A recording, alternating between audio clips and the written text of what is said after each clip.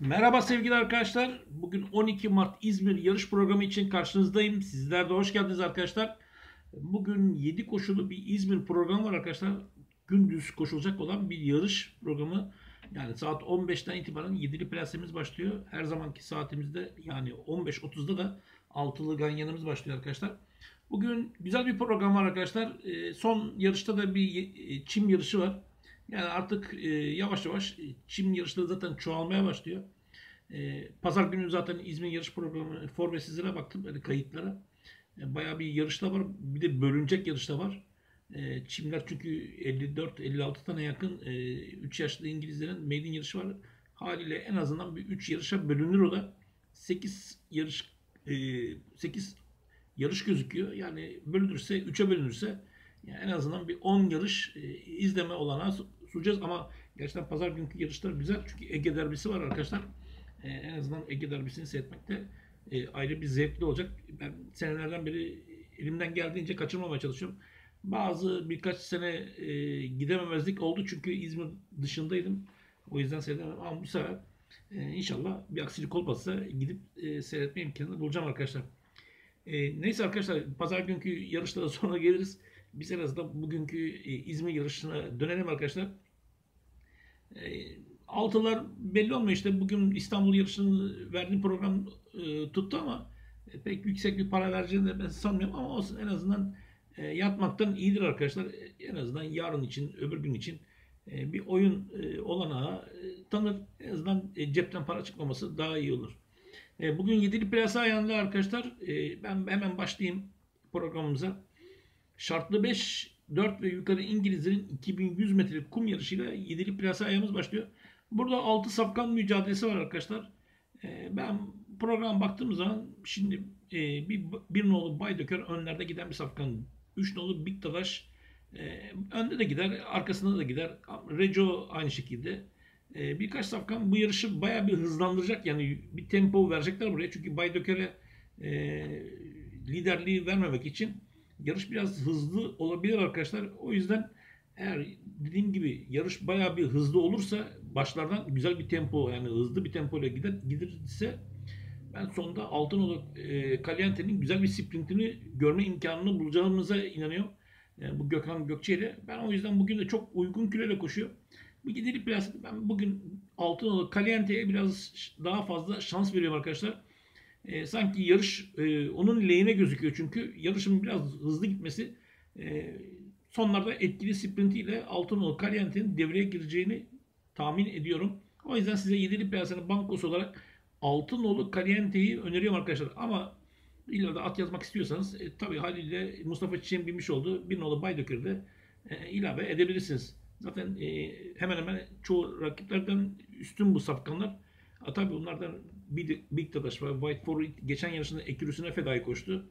Ekürüsüne fedai derken yani fedai olmadı da yani Ekürüsü yarışı kazandı ama o gün pek yarışla alakası yoktu. Sanki handikap puan düşürmek gibi bir niyetleri vardı. Ama dediğim gibi ben burada Altınoluk Caliente'yi bayağı ön planda tutuyorum arkadaşlar. Geldik günün altılı ganyan ayağına. Handikap 17, 4 ve yukarı İngilizlerin 1400 metre kum yarışında 9 safkan mücadelesi ama gerçekten korakor bir 9 safkanın mücadelesi olacak. Çünkü bu mesafede hemen hemen hepsinde geliri olan safkanlar bir arada. Yani safkanların ayarlarına baktığımız zaman yani çok büyük ihtimalle yani benim tahminime göre bu yarış 2'den fazla atın fotoda biteceği görüşünde, yani foto finish'e kalacak gibi bir izlenim veriyor bana. Çünkü çok önde sert tempo ile gidecek atlar var. Geriden gelecek sprinter safkanlar var. Yani çok güzel bir yarış olacak. Hani heyecanın bayağı yüksek safhasında olacak bir yarış. Çünkü bu tip yarışlarda gerçekten güzel yarışlar oluyor. Bir de sert tempo olmasını bekliyorum. Çünkü neden diyeceksiniz? Birden fazla önlerde giden safkanlar var. Bir de geride giden atlar var. İşte bunların bir yerde buluşması olacak. Ben geçen yarışında kendi mesafesinde olmasa da güzel bir yarış kazanan 8 numaralı Çınar Bey'i ben Mertcan Çelik'te biraz daha ön planda tutuyorum bu sefer. Çünkü ideal mesafesinde koşuyor. Biraz da bomboş kiloyla koşması bayağı bir avantajı oldu bence. O yüzden 8 numaralı Çınar Bey bende birinci safkan arkadaşlar. Yarışı önlerde gidecek olan, hatta bazen 2-3'te gidebilen ama genelde önlerde gidebilen 5 dolu Akarcan Mustafa Çiçek'le yine çok formda bir yarış çıkarmasını bekliyorum. Zaten safkanın genel görüntüsüne baktığınız zaman mükemmel bir form durumu var. Allah nazardan korusun, ayakları düz basın bütün safkanların. Ben bugün de çok etkili bir yarış bekliyorum. 5 nolu Akarcan'dan. 3 nolu Güçlü Kız en son yaptığı yarışın aynısını yaparsa yine burada çok iddialı olacak. O gün Gökhan Kocakaya kazanmıştı ama şimdi neden Gökhan Kocakaya bu safkanı değil de başka bir safkanı biniyor diye sorabilirsiniz. Burada bu çocuğun bilmesi biraz kilo indiriminden faydalanmak için arkadaşlar. Eğer Kocakaya bu ata binmiş olsaydı, yani devamını getirmiş olsaydı, haliyle bu safkanın büyük ihtimalle 62,5 kilo gibi bir sikletle koşacaktı veya 62,5 ya 63 gibi bir sikleti olacak yani. Yani bir 4-5 kiloluk bir indirimden faydalanır. Bu çocuk da zaten İzmir'de oldukça başarılı yarışları var. Bilgin kardeşimizle. Muhammed Mir Bilgin'in işte ismini tam olarak söylersek. Yani o yüzden de şansı yine olacak. Ben 3. safkan da olsa 3 nolu Güçlü Kızı sizlere kuponlarınıza önereceğim. Burada yarışın çok hızlı gideceğinden bahsetmiştim. Burada bence en çok kime yarar? Bu 1 nolu paramparçaya yarar. İnanın paramparça edebilir ortalığı. Çünkü sonlarda çok acayip bir sprinti var bu safkanın. Gerçekten son düzlüğünü seyretmeniz lazım. Çünkü yarışın çok çok süratli olduğu zaman inanın sonlarda uçak gibi geliyor. Yani hiç gözlerden uzak. Bir anda bir baktığınız paramparça fotoyu bulmuş. Yani o şekilde geliri var safkanın. Aman dikkat edin arkadaşlar. Kuponlara muhakkak yazacağız bu bir nolu paramparça. Çünkü yarış şartları ona gözüküyor. Çünkü neden diyeceksiniz?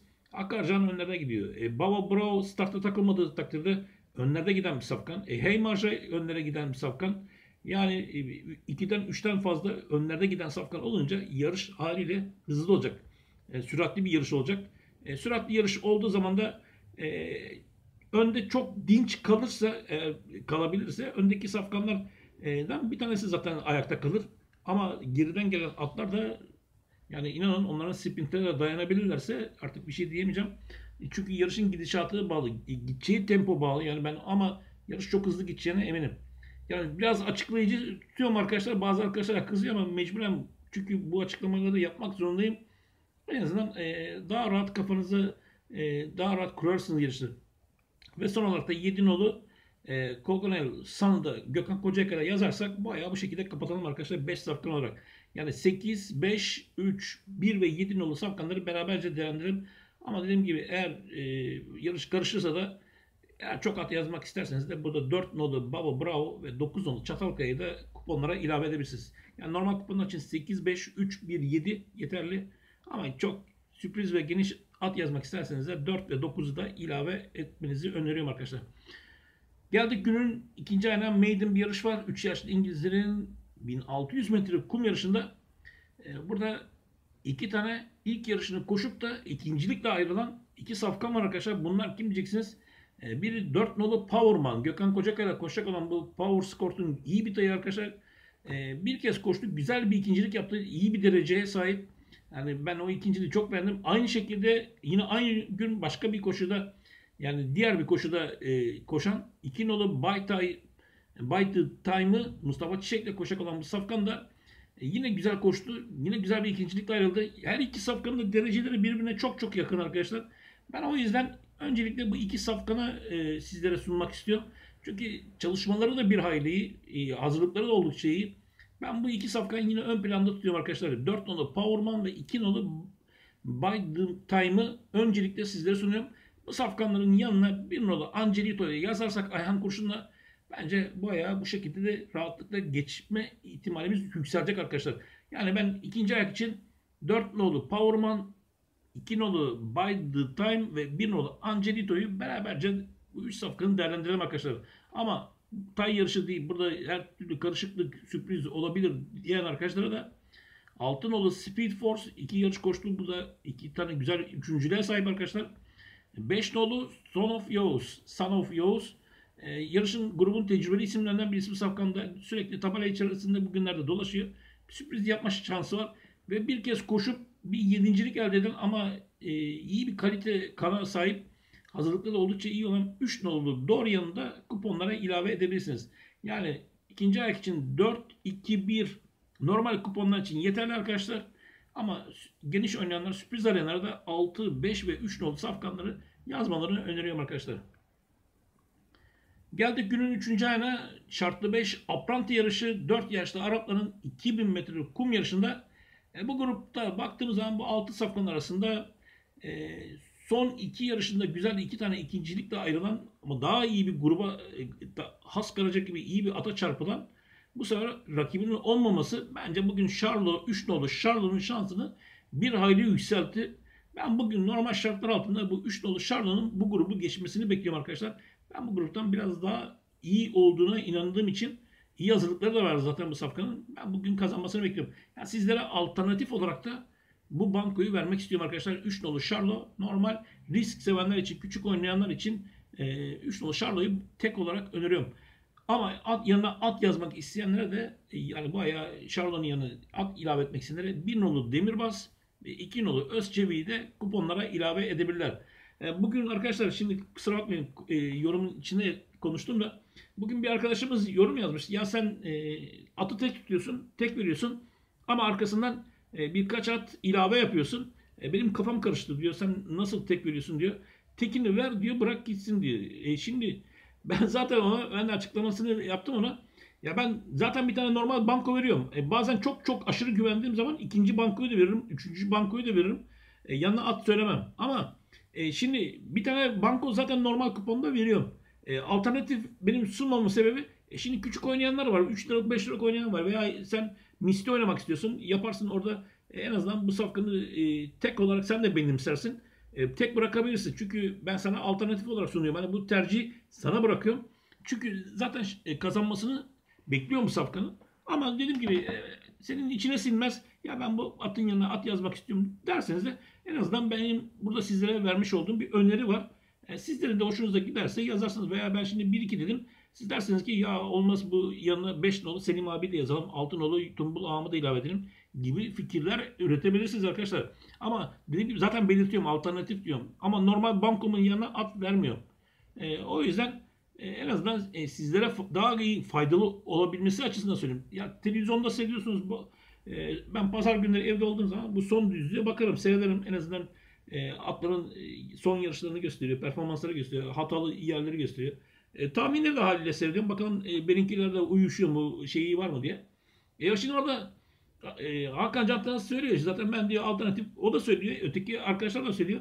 Ben Charlo'yu tek alternatif olarak tutuyorum. Yanına at yazmak istedim. 1-2 aynı şekilde onlar da zaten söylüyor. Sen oradan o zaman bir tweet at oraya. Ya arkadaş da sen tek veriyorsan yanına neden at yazdırıyorsun? Verme diye bir yazı yaz o zaman. Bakayım ne olacak. Ben onu merak ediyorum. İnşallah hayırlısı olur. Neyse arkadaşlar hemen konumuza geçelim. Kusura bakmayın arada bir reklam gibi bir şey yaptık ama geldik günün 3. ayına arkadaşlar.